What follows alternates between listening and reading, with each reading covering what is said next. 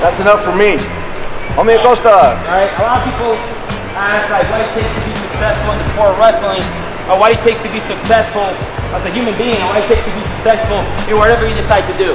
I wanted to put myself in a tough situation. I wanted to do something I really don't enjoy doing. And I signed up to run a half a marathon. Next year I'm probably going to run a full. I hate running. It's the worst thing ever. Like, who wants to be the best at exercising, right? It sucks.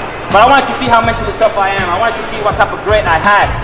Alright? So I started reading this book that my boss gave me called Do Hard Things.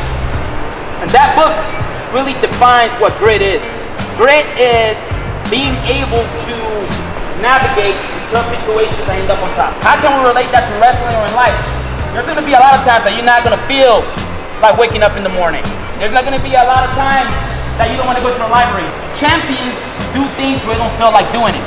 So now I'm telling you this, I ran this half a marathon and I felt like quitting like 100,000 times. But I decided I wanted to do something that I'm not used to doing, so I had that grit to be able to end up on top. I ended up being the first one from our group to win. And that was the most exciting. I felt like a little kid getting that medal. You know why? Because I really wanted to freaking quit. But I ended up on top. I ended up finishing. I got that medal. And going back to grit, I had that grit and determination to be able to finish that race.